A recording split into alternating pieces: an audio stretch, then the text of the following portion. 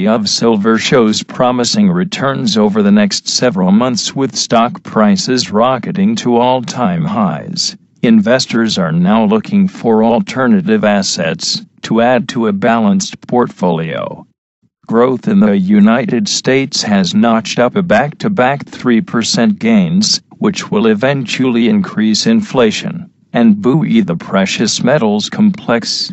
With this in mind, investors should focus on the best time to purchase silver coins and gold bars, looking to allocate capital to the precious metals complex. One way to evaluate when silver bars will head higher is to evaluate the seasonality of spot silver prices. Growth is on the rise for the first time in the past several years. GDP has increased by 3% or more in back-to-back quarters. The increase in growth came despite a decline in commercial and residential investment due to Hurricanes Harvey and Irma. Consumption in the U.S. is on the rise, increasing during the last quarter by a robust 2.4% rate, and exports and imports increased more than expected. What is even more upbeat is the reversal in the weak inventory path that has been experienced over the past year.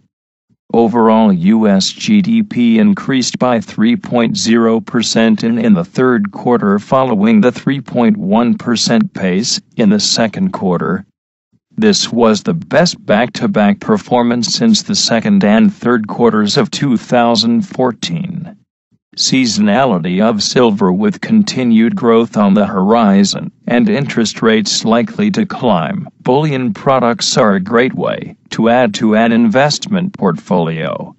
The question is, when should you purchase silver bars and gold coins? The answer is to look at the season tendencies of the spot price of silver or gold, and use these long-term results to guide your investing criteria. You can measure the seasonal tendencies of a precious metals by evaluating the returns they have exhibited for each month of the year over an extended period. Do you want to measure the returns that have occurred and categorize those returns as either positive or negative, or zero? Once you do this, you can look at the percent of time that the returns are positive relative to negative, and on average how far the spot price moves during a month or quarter. The chart above shows the seasonality of silver prices over the past 20 years. The chart shows you that over the next 4 months, which include November, December, January, and February, the seasonal favor an upward bias toward the spot price of silver. While silver is up 50% of the time in November, and 56% of the time in December, the average returns are 2.3% and 0.7% during these months. What is impressive is the 67% increase in January, and 72% increase in February, which shows average increases 3.3% and 4.8% respectively. You can add to your analysis by looking at the relative returns of silver compared to the S&P 500 index. The seasonal profile shows that silver outperforms in November, slightly underperforms in December, and then heavily outperforms stocks prices in January and February by 70% and 65%, with an average outperformance of 3.8% and 4.4% respectively over the last 20 years. While the timing of the outperformance can change year to year, the seasonal analysis of precious metals shows you that it is time to buy silver bars or gold coins. Good investing. Treasure Coast Bullion Group. To guide your investing criteria, you can measure the seasonal tendencies of a precious metals by evaluating the returns they have exhibited for each month of the year over an extended period. Do you want to measure the returns that have occurred and categorize those returns as either positive or negative, or zero? Once you do this, you can look at the percent of time that the returns are positive relative to negative, and on average how far the spot price moves during a month or quarter. The chart above shows the seasonality of silver prices over the past 20 years. The chart shows you that over the next 4 months, which include November, December, January, and February, the seasonal favor an upward bias toward the spot price of silver. While silver is up 50% of the time in November, and 56% of the time in December, the average returns are 2.3% and 0.7% during these months.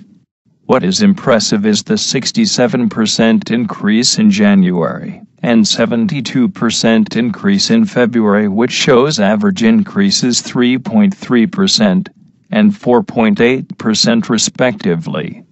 You can add to your analysis by looking at the relative returns of silver compared to the S&P 500 index it experienced over the past year.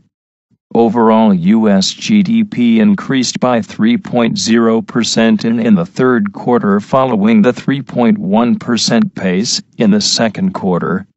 This was the best back-to-back performance since the second and third quarters of 2014. Seasonality of silver with continued growth on the horizon and interest rates likely to climb. Bullion products are a great way to add to an investment portfolio. The question is, when should you purchase silver bars and gold coins? The answer is to look at the season tendencies of the spot price of silver or gold and use these long-term results.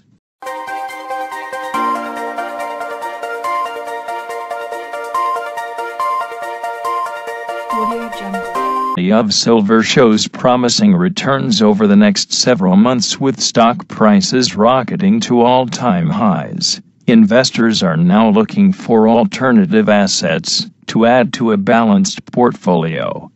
Growth in the United States has notched up a back-to-back 3% gains, which will eventually increase inflation and buoy the precious metals complex. With this in mind, investors should focus on the best time to purchase silver coins and gold bars, looking to allocate capital to the precious metals complex. One way to evaluate when silver bars will head higher is to evaluate the seasonality of spot silver prices. Growth is on the rise for the first time in the past several years. GDP has increased by 3% or more in back-to-back quarters. The increase in growth came despite a decline in commercial and residential investment due to Hurricanes Harvey and Irma. Consumption in the U.S. is on the rise, increasing during the last quarter by a robust 2.4% rate, and exports and imports increased more than expected. What is even more upbeat is the reversal in the weak inventory path that has